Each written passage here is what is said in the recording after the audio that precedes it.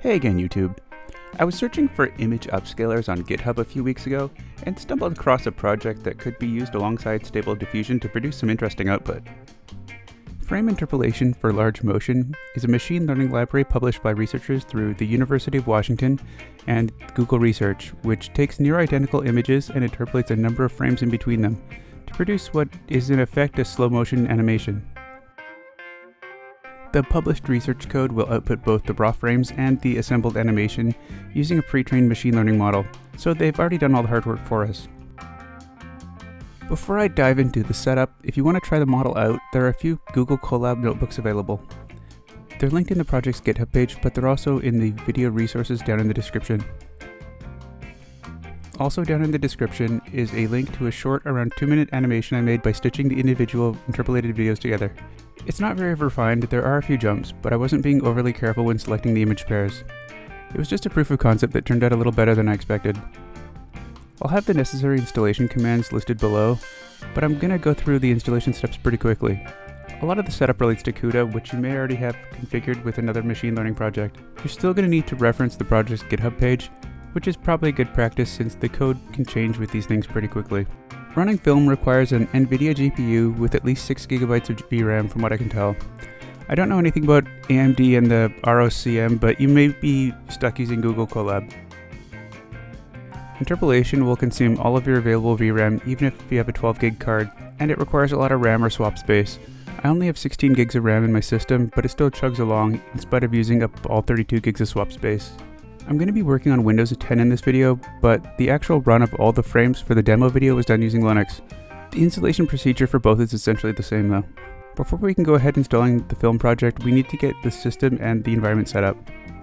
For the system, we need to install CUDA, CUDNN, and according to the devs, CUDA Toolkit 11.2.1. If you install another CUDA Toolkit version, adjust your paths in later steps. Install the full CUDA Toolkit and keep note of the path name for later. You'll need to sign up for a login on the NVIDIA developer portal and agree to a bunch of click licenses to download the CUDNN libraries. The devs note that you'll need to download CUDNN version 8.1.0 for Windows with CUDA 11, 11.1, and 11.2 support. If you install a different CUDA version, you'll need to download a corresponding CUDNN library with support for that version. After downloading CUDNN, extract the folder named CUDA into the CUDA Toolkit installation path. By default, this is in your program files, NVIDIA GPU Computing Toolkit, CUDA, and then v11.2 directory. Next, tediously add a bunch of paths to your system environment variables. Type environment into search, and then click the Edit Environment Variables, or find it by right-clicking the My Computer icon and opening the Advanced System Settings. In the Environment Variables screen, find the Path variable and click Edit. On the next screen, press Add, and add these paths one at a time.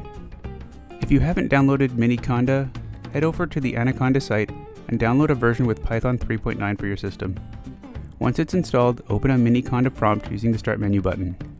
Create a new Conda environment using the command conda create -n, your environment name, pip, and also Python equals 3.9. And then activate it using conda activate and your environment name. The developers suggest running a test TensorFlow install before moving on, so to do that, type the following command. And then run this command. You find both of these down in the description below. You should see a message referencing your GPU and saying something about creating a job or task on your device. If you see messages about missing DLLs or CUDA errors, verify your CUDA paths and versions. Head on over to the project's GitHub page and find the Git URL under the arrow. Copy it and load up your Conda environment. Clone the project using git clone and then the project URL. Next, change to the project's directory and install the requirements using pip install -r requirements.txt. Your terminal output will look different than mine because all the packages in my system have been cached earlier.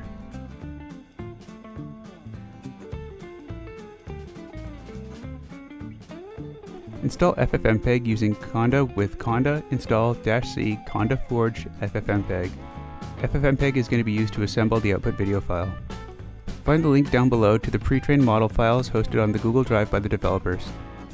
Download all the files and the directory structure by using the download link that pops up by expanding the little down arrow here.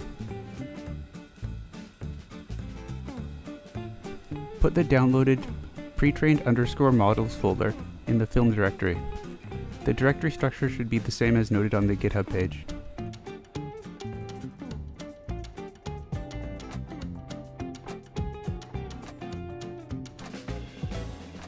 There are 2 sample images included in the project download in the Photos folder. You can run the project code using these 2 to reproduce the test output, but I'm going to move them and run 2 images generated with Stable Diffusion instead.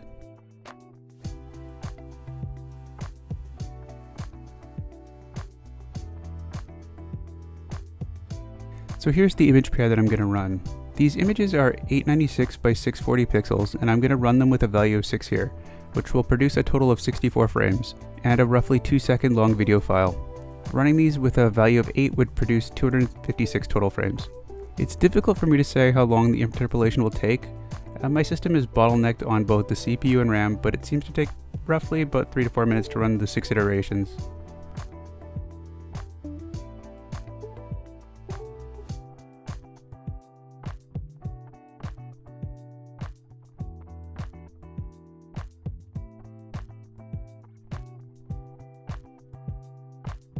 To interpolate images, with your Conda environment loaded, run the command python -m and then the directory of your installation .eval.interpolator_CLI. Specify the image directory using _pattern, specify the model path using _model_path, ~times_to_interpolate does as it sounds, and ~output_video tells the interpolator to output an MP4 video of the stitched frames.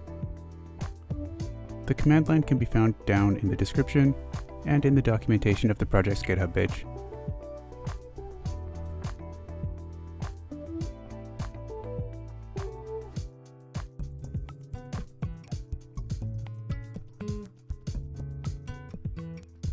So here's the output produced by Film for this run.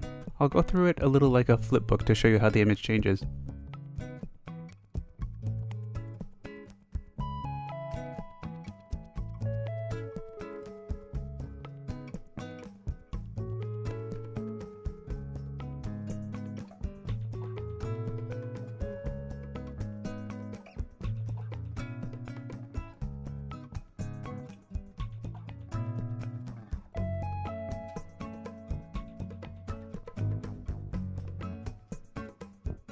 And here's a run with a value of 8 with a much greater variation between the 2 mostly nonsense images. Animated magic fog with no animation required. Neat.